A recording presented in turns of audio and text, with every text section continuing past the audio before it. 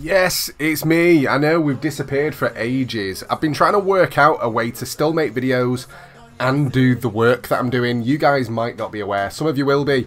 I'm currently back at college. I'm training in dentistry. Yes, I know that's really random, but I'm working like a lot of hours and then also doing a lot of studying, and sitting down making videos at the moment just hasn't really been possible. But I have a workaround. We're doing it as a podcast instead, yes, so there's going to be a bit of background gameplay and whatnot, but that's going to be it. There's not going to be snippets of games, there's not going to be as much editing, it's just going to be more something that you guys can kind of just listen to, and there's just going to be a single video clip in the background, and that's purely going to be it.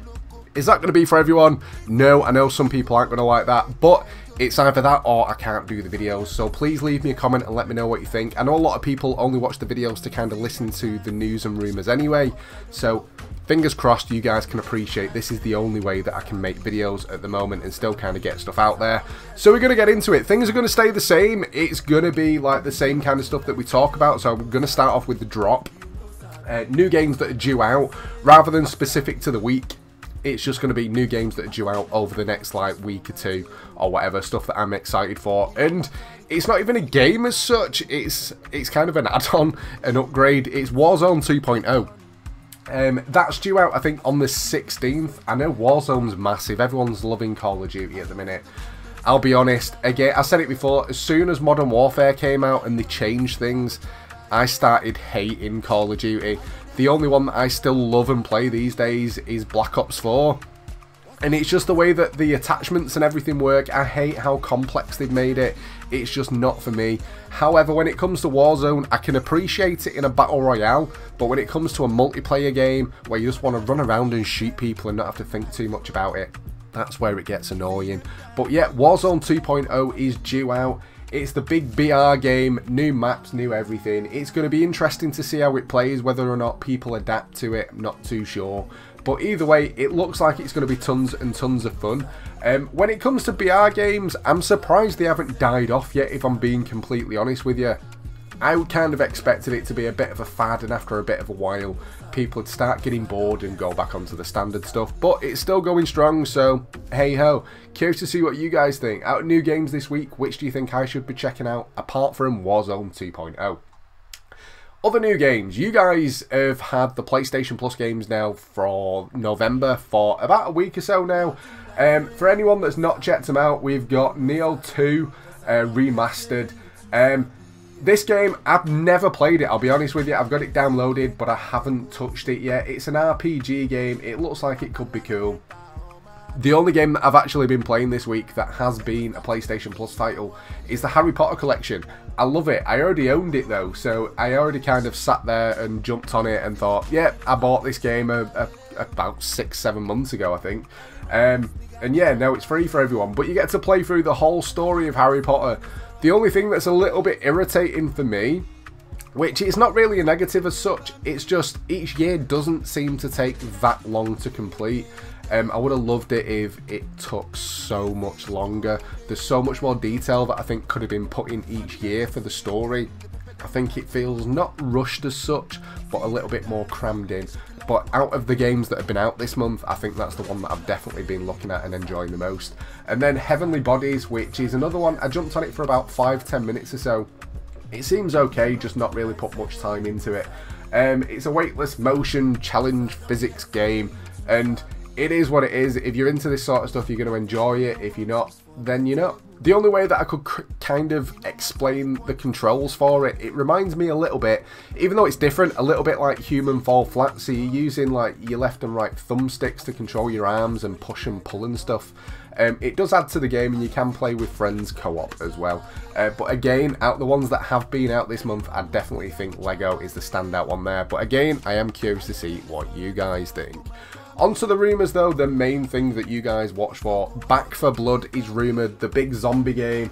I played this a bit ago, however, I would only advise to play Back 4 Blood with a friend or a group of friends. Do not jump in it with randoms, it just ruins it.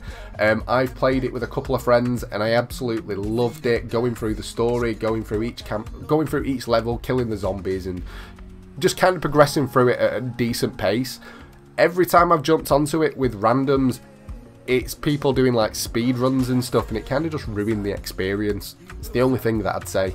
But I do think it would make a decent PlayStation Plus title. So if it does go live, and this is what we end up getting in December, and you're playing it over Christmas, make sure you jump in the Discord so you can find a decent group of people to play with and actually enjoy their game. Bonus content. It's always nice to get something for free, whether or not it is through PlayStation Plus or it's through something else. And as usual, we're looking at Twitch Prime. Don't worry if you don't have an active membership. There's a link at the top of the description where you get a 30-day free trial to claim as much free stuff as you like, basically. But you can actually claim yourself Fallout New Vegas. I love the Fallout games. I never used to. I think it's just as I've grown, I kind of started to appreciate them more. New Vegas is one that I have never actually played. So if you're after another free game that you can play right now, make sure you claim it through your Twitch Prime. And again, if you don't have Twitch Prime, there's a link down below where you can get it for free. There's tons of add-ons for games that you'll play right now, and a load of free games that you can claim as well. Now, the music that you can hear in the background, I'm going to butcher the name for it, but Shillelagh Abdullah, I think that's how you pronounce it. I love this sort of music. I love it. I love the vibe for it. Just chilling out with a bit of Afro beats. I'm going to be quiet for like 20-30 seconds so you guys can have a listen. Leave a comment. Let me know what you think of my music choice.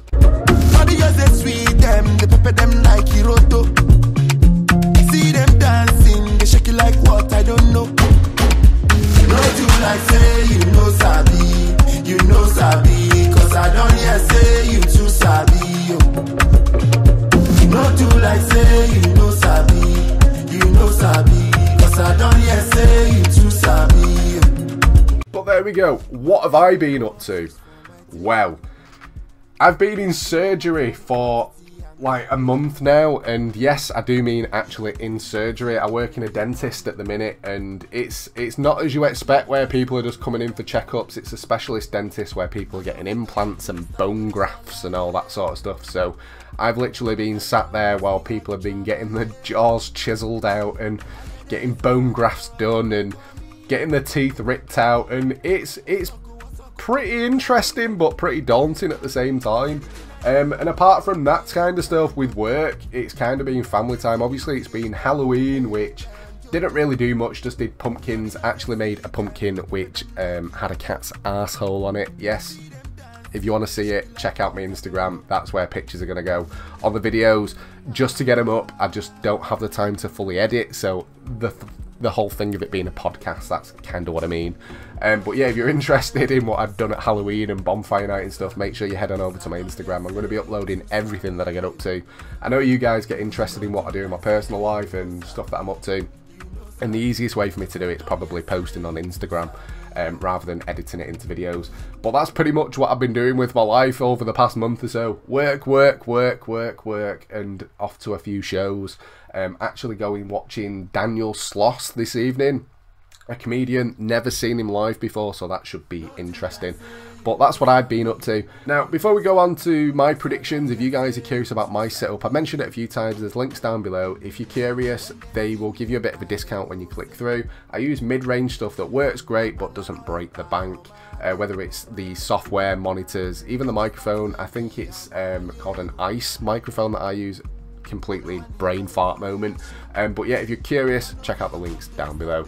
But to finish up with my predictions, there's one game that I'm going to go for, and it's a game called Artful Escape. Now, I've been looking at this game for a while, and the reason behind it is because I love the music side of it. Yes, I know that's a little bit strange, but it's an adventure game where you go on an intergalactic soul-searching journey torn between his quiet folk heritage and love for rock music. So yeah, it's a little bit strange. Looking at the trailer and stuff for it myself, obviously you guys might have to check it out yourself, but it looks very cyberpunky style. It looks very interesting as well though, so I'm curious. Something like this, I know a lot of people are going to say, we've never heard of it, not interested, and most of the time I agree, unless I spot a game that's different and an indie kind of game that I personally think looks pretty cool. And that's the whole thing about PlayStation Plus, I suppose, getting you to play games that you wouldn't usually play. But that's what I'm going to go with in my prediction. Now, anything that I have mentioned, if you guys are looking for new people to play with, or if you want to be able to get in touch with me personally direct, jump in the Discord. There's links for that down below as well. Same with Twitter. Anything that I don't share on YouTube, which I'll be honest, at the moment I just don't have the time. It's usually on Twitter or Instagram, and there's links that have popped up. So if you're curious about all that sort of stuff, make sure you're following over on there as well. Now, this is the first video that I'm doing, or podcast, so bear with me on it. I've kind of just sat down today and thought, yes, if I do it this way, it's going to work. I'm going to try and find a set day to do it, which I think might possibly stick to a Tuesday, or it might actually run to a Monday or the Sunday, but we'll figure it out next week.